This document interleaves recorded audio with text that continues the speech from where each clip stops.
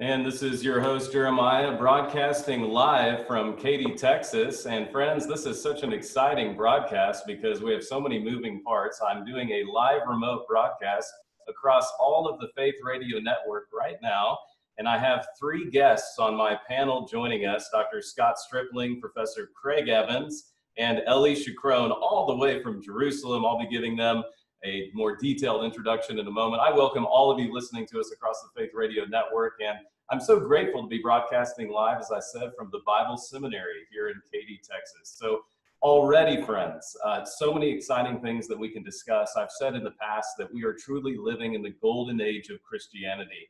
Unlike any other religion or ism in the world, Christianity says that it is verifiable with history. Have you ever been in perhaps a university classroom or a Bible study setting, or perhaps just having your coffee or at soccer practice with another parent who might say something to the effect of, well, you know, Christianity is a nice fable.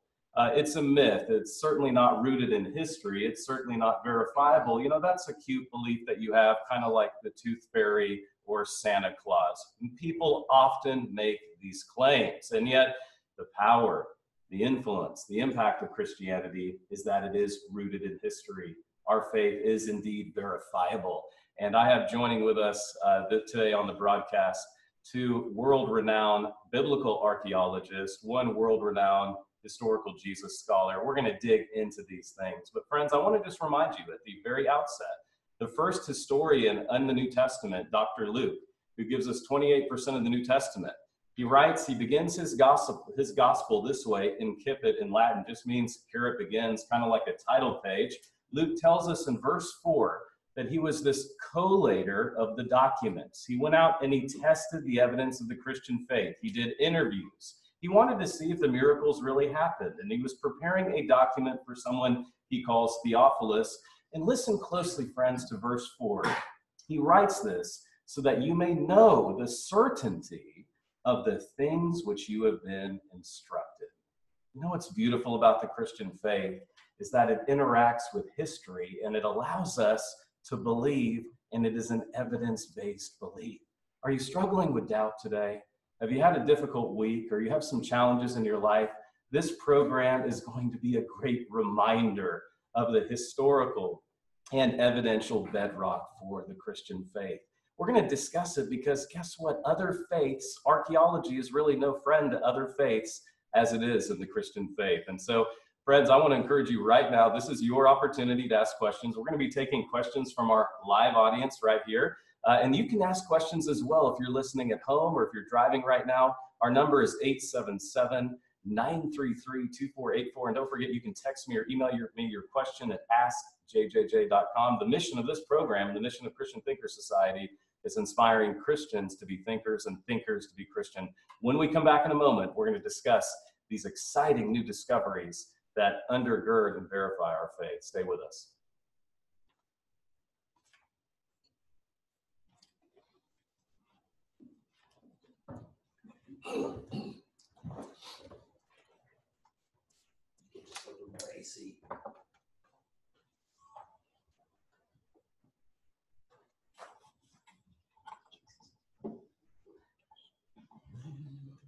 Hey Nat, can I talk to you for a sec? It sounded when it first came up, it almost sounded like I was listening on a stereo, but now it sounds fine. It almost sounded like I was listening it to you on speakerphone or something, but now it sounds fine.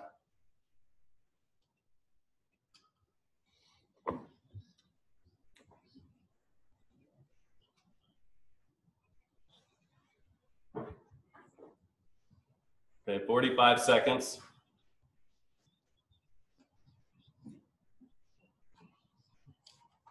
Jeremiah, what are the last four digits? Jeremiah. The last four digits of the phone number. 877-933-2484. Or they can go to askjjj.com. It comes right here.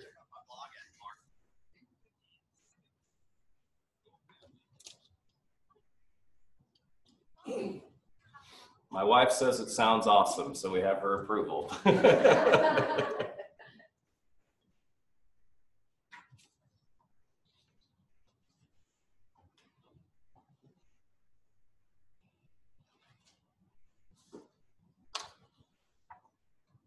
And welcome back to the program. This is your host, Jeremiah, welcoming everyone joining us from across the Faith Radio Network and also welcoming our studio audience. We're broadcasting here in Katy, Texas from the Bible Seminary. I encourage you to check out their website, www.thebibleseminary.org. Friends, we have joining us today in our panel a illustrious group of individuals who are archaeologists, evidentialists, scholars, and historians. And if you're just joining us, this is the Jeremiah Johnston Show on Faith Radio Network. I want to introduce our guests.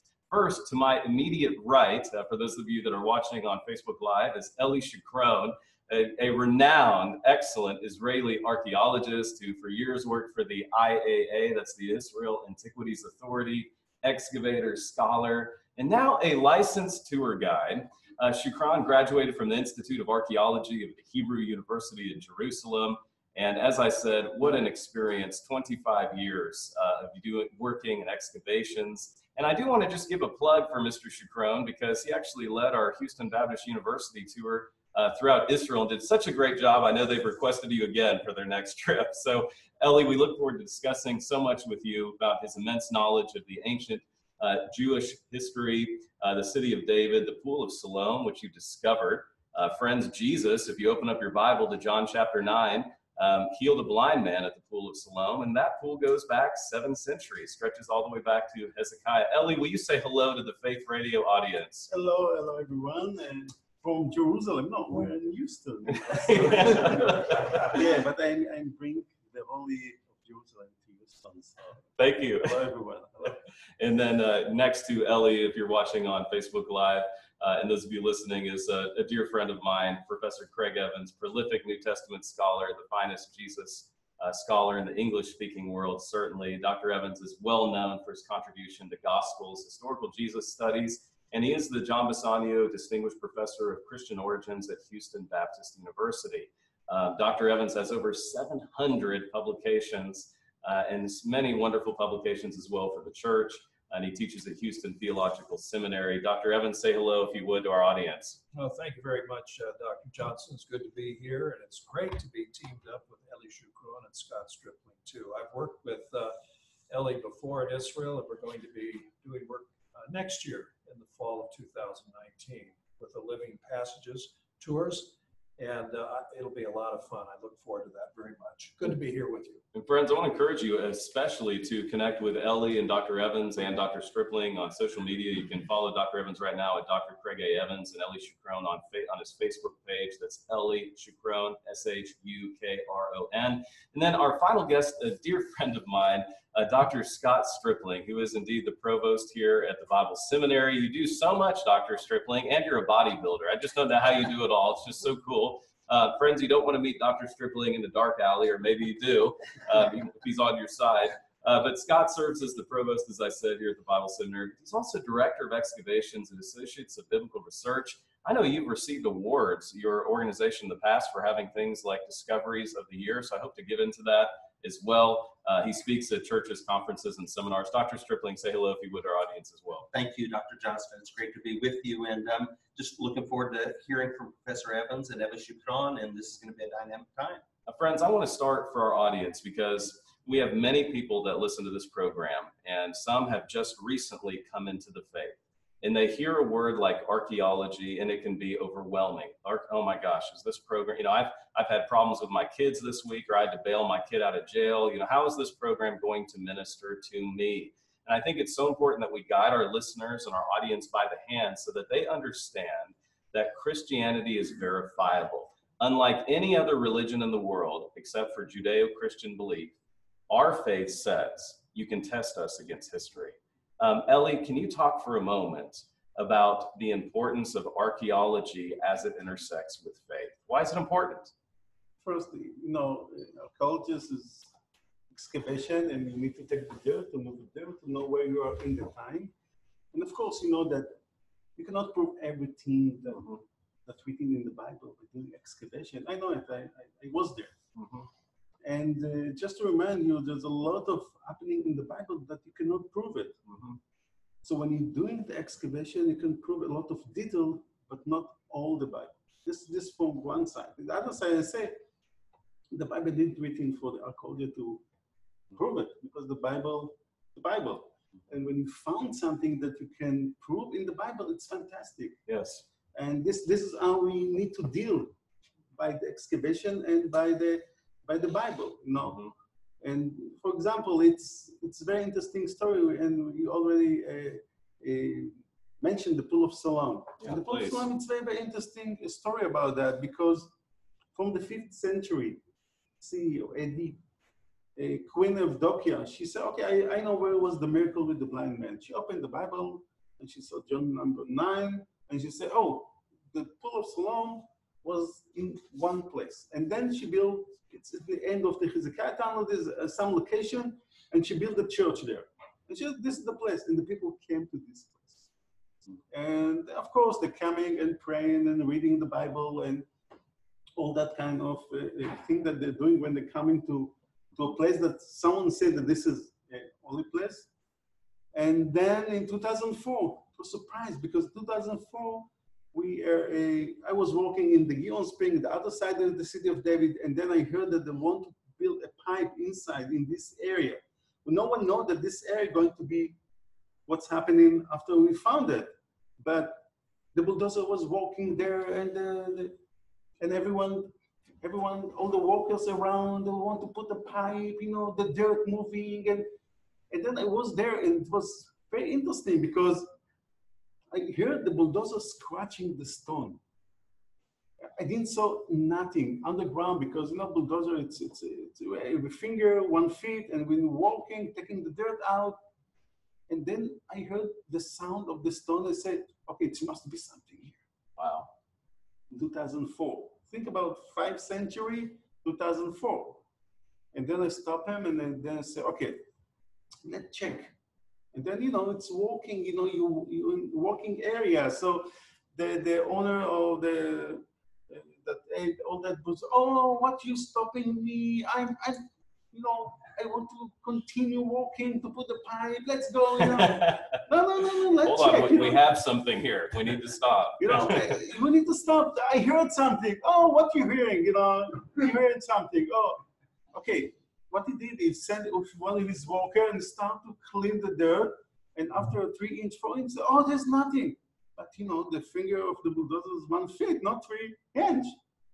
And then I said, okay, let me check. I said, it must be something here. So I cleaned it, and I found 3 stairs. So everything was stopping. Okay, let's check the area. So we started to check the area, and then I said, okay, because this area, it's in the valley. It's called the Terapon Valley, or the Central Valley in Jerusalem. It started in Damascus Gate all the way below the Temple Mount, all the way to the Kidron Valley. It's the end there in this location. And I say, okay, how we can do the checking? You can do the checking from the north to the south. You can do the checking inside to the deepest area. I said, okay, let's do the deepest area, because if there's anything there, we can find it. Yes. And then 10 stairs, and then we open it, and Amazing. then we understand. You know, it's very interesting, because you're talking about evidence, you're talking about finding, and then we found the coins, then we found the ceramic, and then this is the place. So think about that way, from the 5th century till 2004, everyone going to the wrong place. Wow. And now it's just You were amazing, there. you know. And now they're going to the place. So today, if you are coming to Jerusalem, to the Pool of Siloam, you can see a lot of people sitting there, opening the Bible in the right place and reading John chapter 9. So it's incredible. fantastic. Friends, you've been listening to Eli Shukron, who's right here and broadcasting live on the Jeremiah Johnston Show, all the way from Jerusalem. We're broadcasting from Houston, Texas. And you just listened to the discovery of the Pool of Siloam from the very man who was there, who discovered it and excavated it. Eli, what a great thing. I know many people who are watching and listening have questions. We're going to be back in 90 seconds. And friends, I don't want you to change the station, because did you know that the CIA and biblical archaeology have a few things in common? We're going to discuss it. Stay with us. Great job. Great job. A whole new meaning to the deep state. We're on a 90-second break. Friends, if any of you have questions, just walk right up to that microphone and we'll see you, and you can direct your question if any of you have it, okay? We want to hear from you. Are we doing that?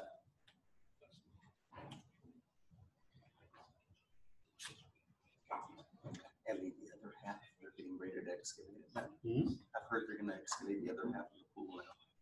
Yeah, it's I just wanted after we found it. So what is the big deal to do? The second side of that, it's a big deal. The most important is we found it.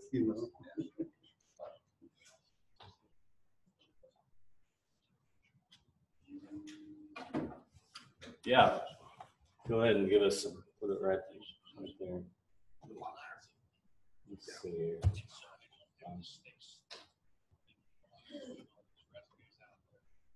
Go ahead and give us a level. Mic test, mic test, mic test. How's that? Is that better? Okay. Sounds good.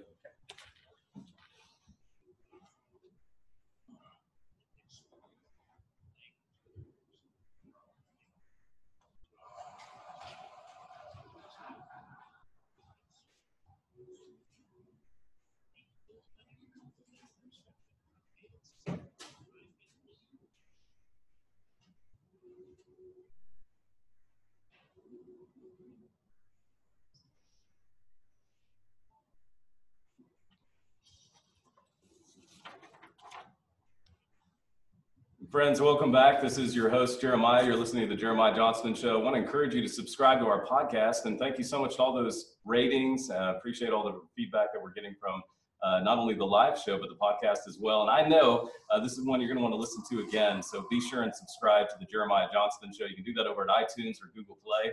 This is the program that inspires Christians to love God with all their mind and also gives them permission to ask questions. So I want to encourage you, if you have questions for the archaeologists, for our scholars joining the program today, you can call those in right now at 877-933-2484.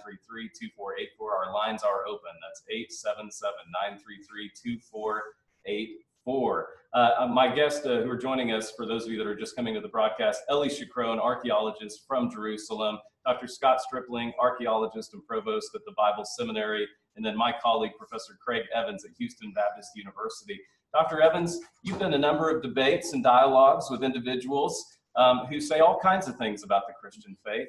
What do you say? And I want to set it up this way. When I think of scholars from the past, for example, Bruno Bauer, who said that Jesus was a myth and anyone associated with him was also a myth, including Pontius Pilate. What do you say, and how does that intersect with biblical archaeology? And gosh, talk about a gaffe from Professor Bruno Bauer. Yeah, it was one of the all-time gaffes, I would say, because everybody now knows. Of course, Pontius Pilate was a real person in history. We actually have a stone with his name on it that was part of a dedication right there in Caesarea Maritima in Israel. So the idea that he didn't exist is laughable. And same thing with respect to Jesus of Nazareth, the so-called mythicists. There are still a few with us to this day. And, to deny the existence of Jesus, not only do you deny literature, Christian, Jewish, Greek, and Roman literature from antiquity, but you have to ignore archaeology as well. After all, if the Gospels are just making up stories, and the writers don't know what they're talking about, how come they get so much correct? And, I'm personally acquainted with Eli Shukron and at least a dozen other Israeli archaeologists. And one of the things I find is they all the time reference Matthew, Mark, Luke, John, the book of Acts. These 5 books are in the New Testament. They reference Josephus, the first century Jewish historian. Why do they reference these works? Because they find them reliable. These works help them in their work of archaeology, which, by the way, is very laborious and expensive. So you want to know where to dig and to understand what you dig up. And so you're not going to follow myths and fables. You're going to follow reliable sources like the Gospels. And Dr. Stripling, I want to come over to you right now because when Christians hear archaeology, or when people for that matter, I think it's important that you explain for perhaps the skeptic who's listening, you don't get in some kind of Christian trance. You treat the Bible as you would any other historical document, and you go through the same historical method that you would if you were studying any other event. For example, I once lived in Franklin, Tennessee. The bloodiest 5 hours of the Civil War happened at the Battle of Franklin. 5 Confederate generals went down, and guess what?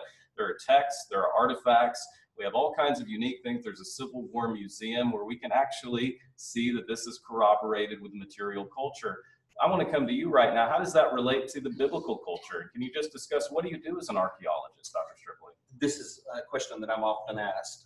Being a person of faith, how do you do archaeology in a non-biased way? And I just laugh because I happen to believe that I can't somehow be honest in what we're finding. I was misquoted recently by an Israeli newspaper. I'm sure Eli's been in the same boat. And they said Stripling lies outside the mainstream of Israeli archaeology because he takes the Bible as a serious historical document. Well, that was part of my quote. I said we take text from Egypt seriously, we take text from Mesopotamia seriously, and we take the text of the Bible seriously. And of course, they culled out that little bit. Yeah.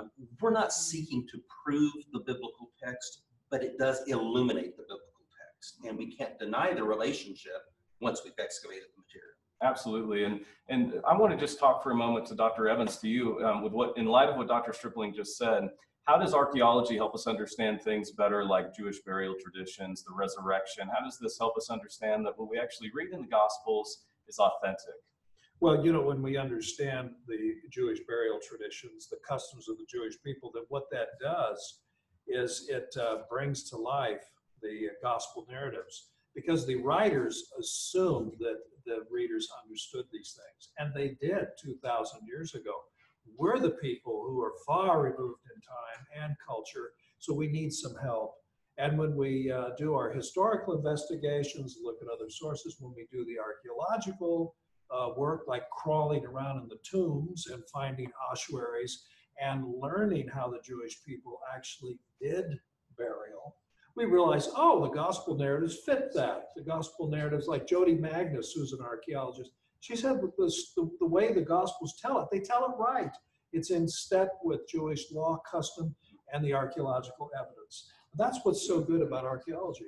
Eli, I want to ask you, and we only have a couple minutes before our next break, so we might have to get into it on the other side as well. But when we discuss people like King David, the minimalists in the past have said we don't know that there was a King David, very similar to the attack of, Jesus as a myth. How would you reply, especially as it relates to King David? This was before they found inscription in Tel Dan in north of Israel that mentioned the house of David. Before that, everyone say, okay, David is not reality. David is just a name in the Bible. And they start to writing books about that. Mm-hmm.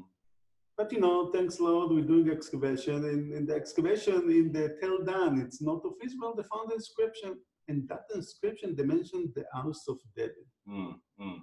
So this is the first time that the name of David outside of the Bible. So everyone's starting to move in his chair and understanding, oh, the house of David. So, okay, let's make it differently a little bit. Mm. Okay, the house of David, okay, it's a real. Mm-hmm. And it's fantastic that they say, okay, it's a real. But they're starting to say, okay, the kingdom of King David, it wasn't so big, smaller. And I say to myself, after I listening all that kind of thinking and writing an article, so who care about the size of the kingdom of David? David, it's real. The family of David, it's real. This is it. Mm. Mm. So there's a lot of discussion around, but I think now, today, most of the archaeologists, historians, saying King David was real. The house of David, it's a real house. It's fantastic. Why? Because the finding that they found in Tel Dan, it's amazing. It's like, before, 3 years ago, we found a bulla. It's a piece of clay that it's in the name of the city of Bethlehem. Bethlehem outside of the Bible. The name of Bethlehem. So the name of Bethlehem, from the first temple period, that in Bethlehem, they didn't do excavation there, never. There was some excavation in the church of Nativity, and that's it. Mm-hmm. So where's Bethlehem from the time of David? Where's Bethlehem from the time of Jesus? Mm-hmm. Sure, no one knows. Mm-hmm. And but we know the location. Maybe it's the same location, but here we have a name that you can read it. Bethlehem, fantastic. So we have the name of Bethlehem. We have the name of the house of David. So when you just connected all that together, okay, we talk about real city, real family, fantastic. It's incredible. Friends, if you're just joining us, my guests today are two archaeologists, Scott Stripling and Eli Shukron, and we want to take your questions as well. You can dial in right now and ask your question of these archaeologists or a Bible scholar, Professor Craig Evans, or perhaps if you have an unanswered question, I'd love to take your call. It's 877-933-2484. When we come back, I'm going to discuss some of the attacks of the Christian faith have happened in light of the fact that some people believe that we just don't believe Jesus is a real person. And yet I've heard one of our guests on the panel say that if we can't believe in Jesus as a historical person, we should throw out all we know or believe from late antiquity. I'm going to be discussing that in the next segment. Friends, stay with us. You're listening to the Jeremiah Johnston Show. Great job, guys.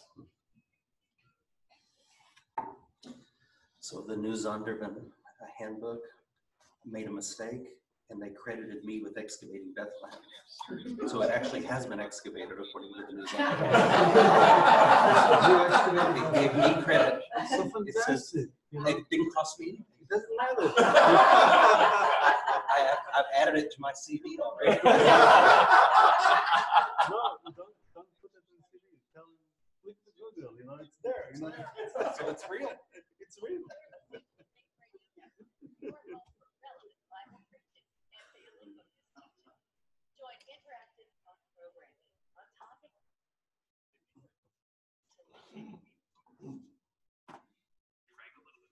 Yeah, sure. Are we Facebook Live, Dr. Lewis? Okay. I'm going to boost you. Boost me. A little higher. How am I doing? Good. Sorry, excuse me. Sorry. A little tad more. Are we good? Good. Spot on.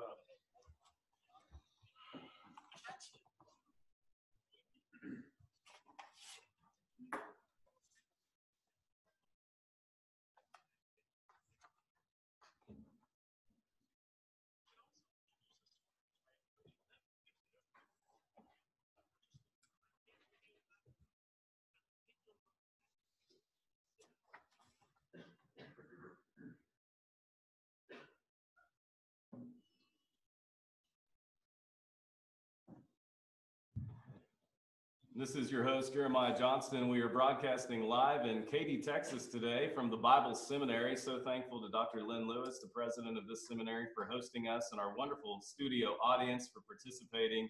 I have joining us today Dr. Scott Stripling, archaeologist and provost here at the Bible Seminary, Professor Craig Evans, distinguished professor of Christian origins at Houston Baptist University. And you'll notice his Israeli accent, my good friend Eli Shukron, archaeologist, excavator, and now tour guide in the land of Israel. Scott, how important is it that Christians, people of faith, visit the Holy Land? And can you just put people at ease that it's probably more dangerous to go out in Houston, Texas than it is to visit the land of Israel? I don't know what that says for our dear city of Houston, but you're right, statistically. It's a greater chance of having an accident on your way to the airport than there is of anything happening to you in Israel. We've had numerous tours over the years, twice a year, many times, and we've never had an incident. Very, very safe place, even into the West Bank. I know some tours are skittish there, but we're not. We go all over the land, and the importance can't be overstated. We call it the fifth gospel. So you read Matthew, Mark, Luke, and John, and you have those lenses, but when you put on that fifth lens, then it comes into 3D. And when you move from reading the Bible in 3D, it changes everything. That's exactly right. Now, friends, how would I explain biblical archaeology? Well, I was actually looking at it last night. How would I explain it? Well, what do explorers, spies, espionage, MI6, the Office of Strategic Services, battles, attacks, some cases death, bribery, thievery, defamation, lawsuits, identity theft, what do all these have in common to my panel? Biblical archaeology. In fact, I know a fellow Bible scholar, one of our colleagues, who was actually denied an insurance policy when the insurance company found out that he was involved in archaeology. In fact, was that you, Dr. Evans? Yes, it was. I didn't know biblical archaeology. How do you explain that, Dr. Stripling? I mean, espionage, it's quite a history, isn't it? It's bizarre. Dr. Evans, I want to come back to you for a moment, because when the mythicists say that, we can't believe in Jesus, and we have thousands of people listening to this broadcast right now. They have children, they have grandchildren who have teachers or professors in the classroom who have said that Jesus is like Santa Claus. In fact, You know, a lot of our kids are educated, sadly, on social media. A prominent singer recently said, you know, we can't believe in this myth like Jesus, like Santa Claus and the Tooth Fairy. As a historian, as someone who doesn't privilege the biblical text, but you've checked it out, you've been to these lands, you know, can we believe that Jesus was a historical figure, and why? Well, of course we can, and we should, because the evidence is simply overwhelming. Jesus is on the same level, the evidence for him, that more evidence for Jesus than many of the Roman emperors. And, you know, we have 4 biographies written in the first century. We have people talking about him who were personally acquainted with him and with his family. Paul the apostle, who was not a believer in Jesus and his movement, is converted and becomes acquainted with James, the brother of Jesus. For goodness sakes, even skeptic Bart Ehrman, in a book of his, Bart's a skeptic, and yet he says, of course Jesus existed, and if he didn't, don't you think his brother James would have known that? And I think that really says it well. And you know, you have to have a bias or an axe to grind to go in and say, oh, the evidence for Jesus is insufficient. Because if it isn't sufficient for Jesus, then Julius Caesar and Alexander the Great are in big trouble. Eli, I want to ask you something because we've actually written about this in a Fox News op-ed. A recent Muslim cleric was recently quoted in the New York Times as saying that the Jewish temple never existed.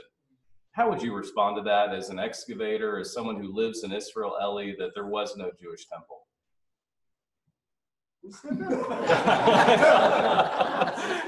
It was written in the New York Times, so it must be true. A lot of things written in the newspapers, and the temple was there on Mount Moriah. We have a lot of we have some kind of evidence. First, the location is the location. It's the same place. It started from the time of King Solomon, destroyed by the Babylonian 586 BC, rebuilt again, and destroyed by the Roman. We know the location. The temple was there on Mount Moriah, or Temple Mount, as we call it. You know, I did some excavation in the foundation of the Western Wall. And we're talking about evidence. We're talking about artifact. We're not talking about newspaper. Newspaper today, it's right. Tomorrow, it's not right. They're doing different things with the newspaper. So I don't want to talk about that. I want to talk about the real stuff, real finding. And the real finding is coins, pottery, other kind of finding. For example, we have in the foundation of the Western Wall, you have coins that date that it's to the 1st century. So you cannot say, oh, it's not from this time, And I was doing some excavation there in the foundation, in the southern part of the Western Wall. And it's very interesting because, for example, I found the Golden Bell. And what is the Golden Bell? So when it's a very interesting story because when I found it, it looked like a boat, but you don't know what's going on. So when I check it, I heard a sound. And I say, immediately, it's a golden bell. So everyone around me says, a golden bell? Oh, we know who had the golden bell. I say, where I can find that? Oh, Exodus 28, they describe the dress of the high priest. Wow. And then on the bottom of the robe of the high priest, we have 72 golden bell. But it's very special because the Bible talking about the golden bell and pomegranate and golden bell inside. So what it's look like? It's look like a pomegranate and the bell in the pomegranate. So who's used that? High priest. So we talk about the high priest. We talk about the golden bell. This golden bell was in the temple because it was on the robe of the high priest. So we talk about the temple. It's real. Of course it's real. It was there. Of course it was there. We have finding. We have a coin. We have evidence. We're talking about the reality. We're not talking about the newspaper. Yeah, that's right. Sorry about that. In front, no, it's a great point because if you're listening today and you're a Christian, you need not be silent when you hear a professor. Listen, we need to be winsome to win some, as I always say, but we shouldn't be silent. And we have a faith that is rooted in evidence. We have a faith that says you can test us against history. If we read everything, if we believe everything we read about the Bible, there should be fallout in the material culture, shouldn't there, Dr. Stripling? And what are some of the exciting finds that you've seen in the material culture, that is the land or the Bible lands? Well, just to go off of what Eli was talking about, we found a pomegranate this year at Shiloh, which is, of course, where the tabernacle first rested for 3 centuries before the temple was built in Jerusalem, and right in the area where we believe that the tabernacle was located.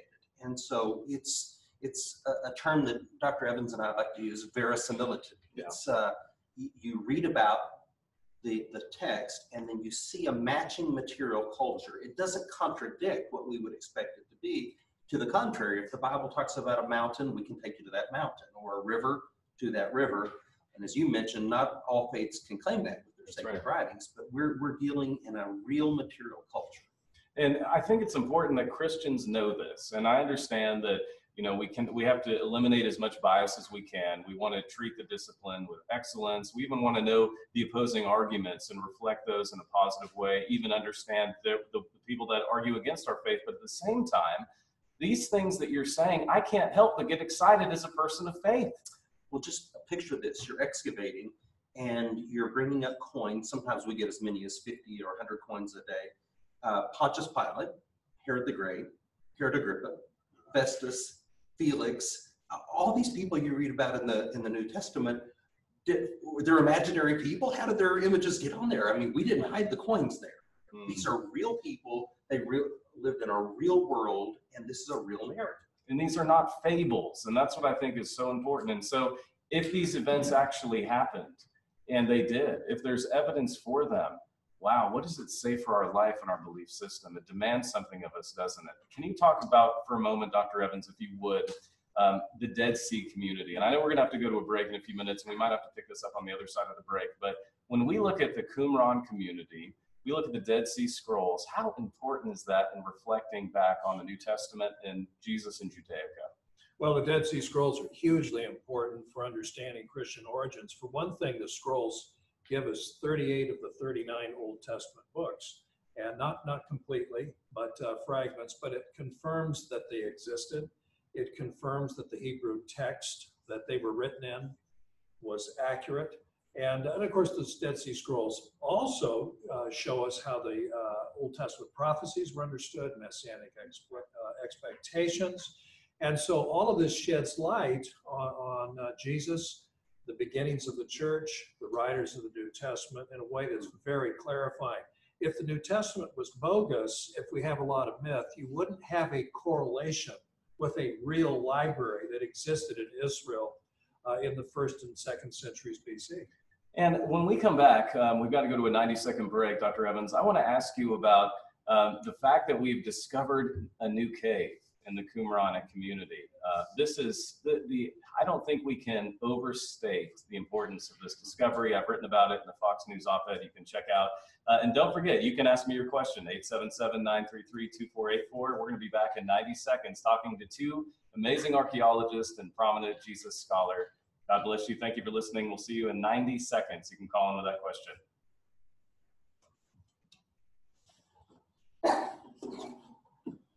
How's everyone doing out there?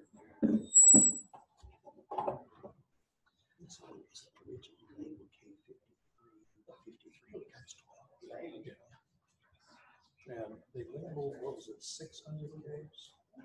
Something like that. Operation Scroll a few years ago. Yeah. 600 caves like that. Yeah. There's 11 and then this one, 12. Yeah. Small pieces. Yeah, some broken jars. So, it's 7%. But this is, you don't know what you're going to do. This is the issue. So All right, guys, let's go ahead and put it on. Okay. So you got some good stuff now.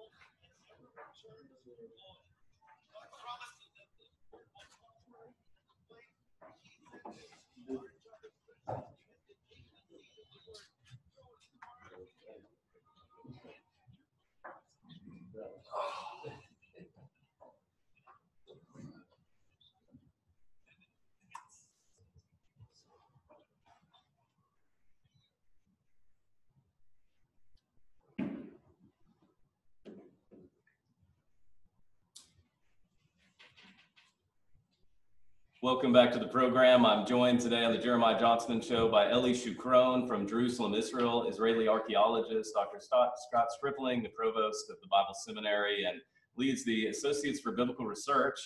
Exciting things happening with this organization. And then my dear colleague, Professor Craig Evans, the John Bassanio Distinguished Professor of Christian Origins at Houston Baptist University. Friends, what a great conversation that we're enjoying. Scott, I want to come back to you for a moment if I can, because as a New Testament historian myself, recently I was giving a message on what we can know from the material culture about Jewish burial traditions and the fact that they shed light on the verisimilitude of the Bible. Now, I was attacked after saying this. How dare I believe that biblical archaeology helps us interpret Scripture? I mean, gosh, what a sin to actually believe that. And yet this is out there, and yet we don't say that about people that are studying other Greco-Roman texts, do we? It seems to be this attack, and I'm not trying to pick a fight here, but I've personally experienced, as I think most of the people on this panel have.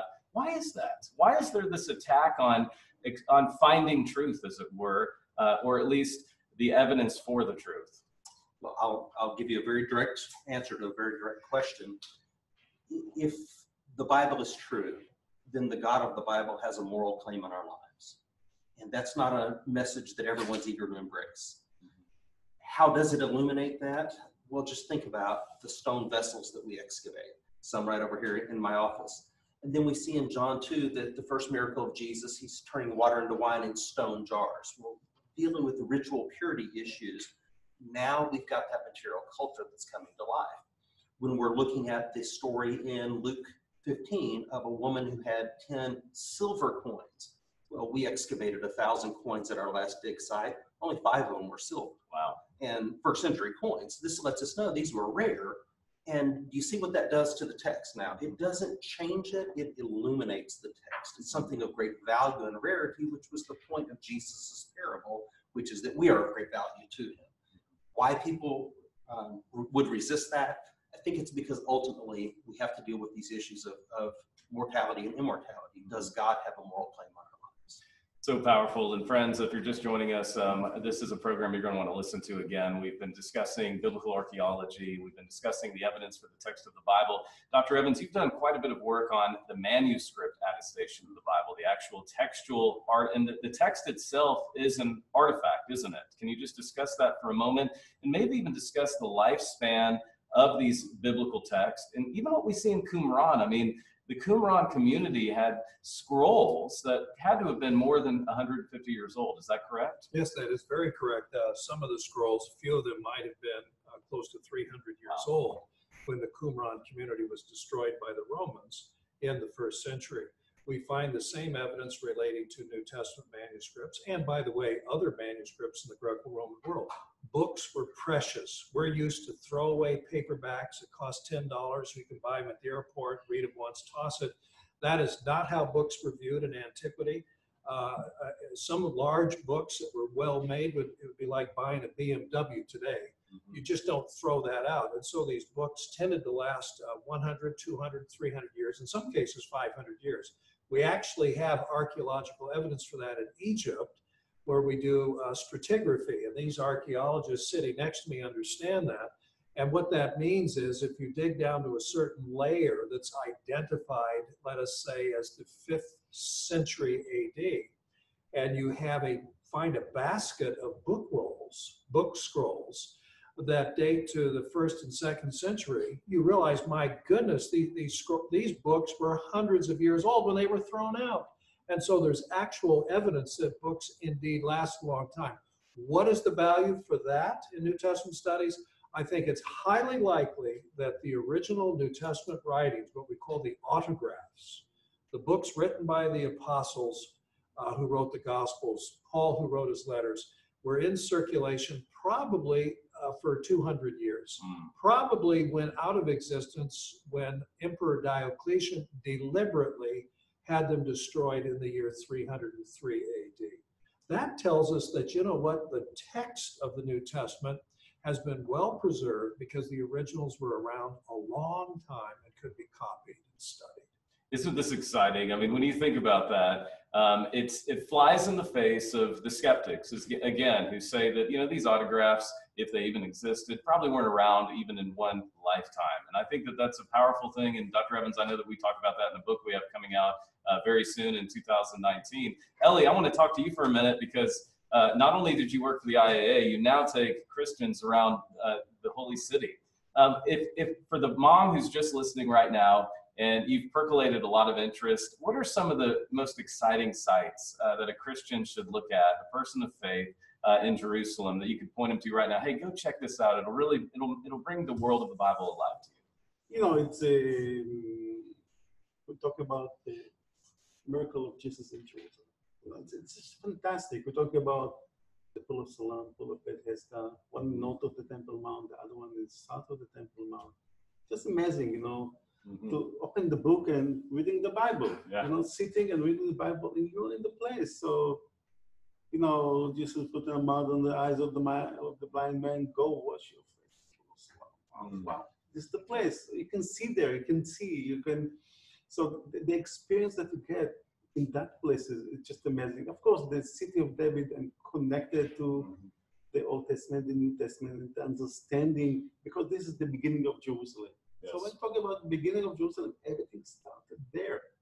So it's just amazing to come, to see, to look, to walk through the water.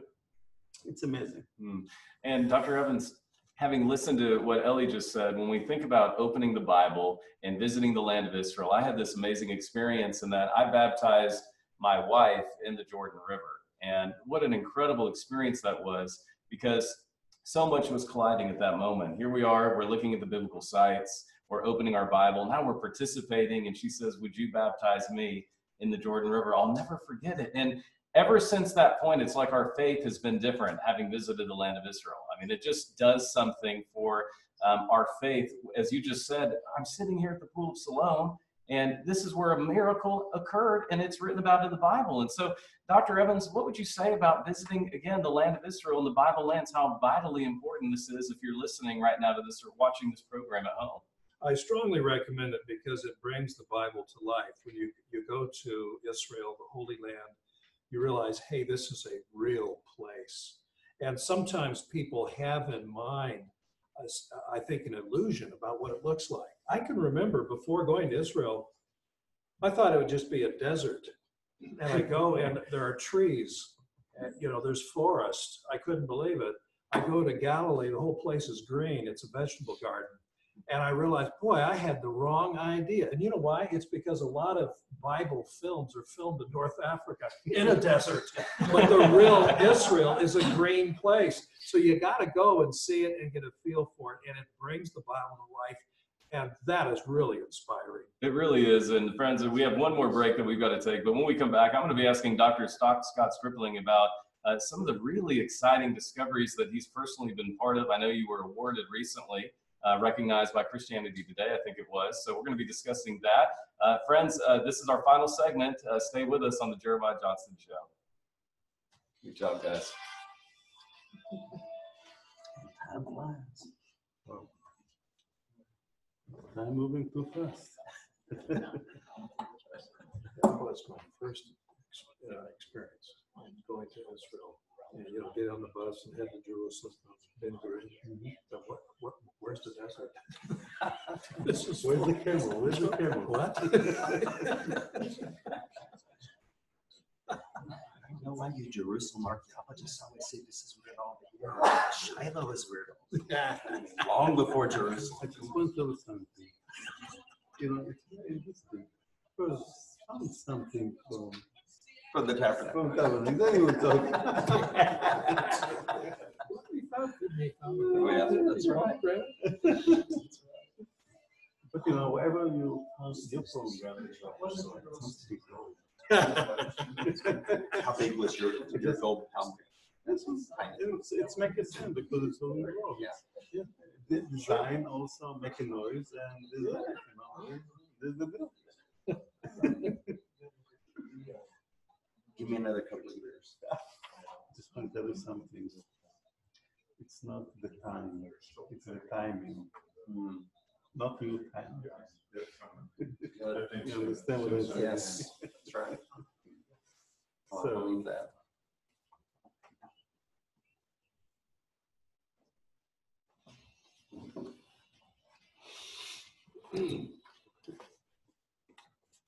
This is Jeremiah Johnston. Welcome back to the program. Thanks for all of you listening today across Faith Radio Network and hundreds of pastors and thousands of you who are listening on the podcast. Friends, we've been discussing biblical archaeology, but I want to end this final segment where we began in Luke chapter 1, verse 4, where Luke said that he had put together an orderly account.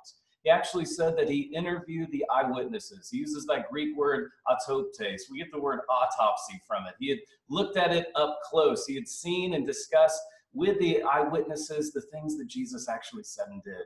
And isn't it remarkable that we only have about 23 to 24 days of the life of Jesus actually recorded in the Gospels? John actually comes along and he says, you know, if we wrote down everything that Jesus did, everything he said, all the miracles he performed, the libraries of the world would not be able to contain it. And it's fascinating to me when we open the Gospels, we only read, and they're just principal parts. They're not 24-hour days. We only read about a little more than 3 weeks of the life of Jesus. And what an impact that made on the world. And if you're listening today, be strong in your faith. Have a boldness in your faith. Say with Luke in Luke chapter 1, verse 4, I can have a certainty about the things that I've been taught, that there is an onus on us to love God with all our mind. That means that we need to listen to programs like this one. We need to invest our mind in our library. We need to read the Bible. You know, as I say on this program, there's a lot of people that send me questions about the silence of God and they're not opening their Bibles. The Bible is a living book. I need to get my mind and my heart and my soul in alignment with the Word of God. And so the great question that you can ask yourself if you're listening right now is your mind, is your mouth, is your heart in alignment with God's thoughts and God's words? Dr. Stripling, you have the final segment today because you've been recognized recently, and thank God for all of your wonderful work in biblical archaeology. Tell us about this exciting discovery that you made that was recognized by Christianity Today, and how people can participate as well in what you're doing. Okay, well, thank you for having us on again. This has been a fantastic exchange of ideas. We, in 2013, excavated the #1 artifact in Israel for that year, at least in the perspective of Christianity Today. It was a scarab, and a scarab is about the size of a quarter. It's shaped like a beetle. The Latin word scarabus means beetle. And it has the iconography of a pharaoh on it. And the reason that they're important, if you can get them from a sealed or a clean locus, and in this case it was a sealed locus, only about 5% of the scarabs come from a sealed context, so we know it's not contaminated. We can do absolute dating with that because we have very good dates for the different administrations in Egypt. So we were able to date this scarab to Amenhotep II, the 18th Egyptian dynasty, which then verified the dating that we had been doing ceramically. And so many people had sort of criticized our ceramic dating because it also was in step with the Bible. How could this possibly be? What you're calling late Bronze Age pottery is actually Middle Bronze pottery. And of course, Eli and I were talking the continuation of pottery forms. This can be very tricky, but the scarab essentially verified what our dating had been, and the Fortress of Ai was built and destroyed when the Bible indicated that it was. So it was terribly exciting. Wow, so exciting. Friends, we're out of time today, but I want to thank Dr. Scott Stripling, Professor Craig Evans, Eli Shukron, all the way from Jerusalem. And I want to encourage everyone in our audience, connect with these men on social media, read their books, follow it. And friends, thanks again for listening to another broadcast of the Jeremiah Johnston Show. Next week, I interview Pastor Rick Renner, who has one of the largest churches in Russia, right near Red Square in Moscow. Never forget, you can love God with all your heart, soul, and mind. We'll see you next time. Thank you. All right, great job. Hey,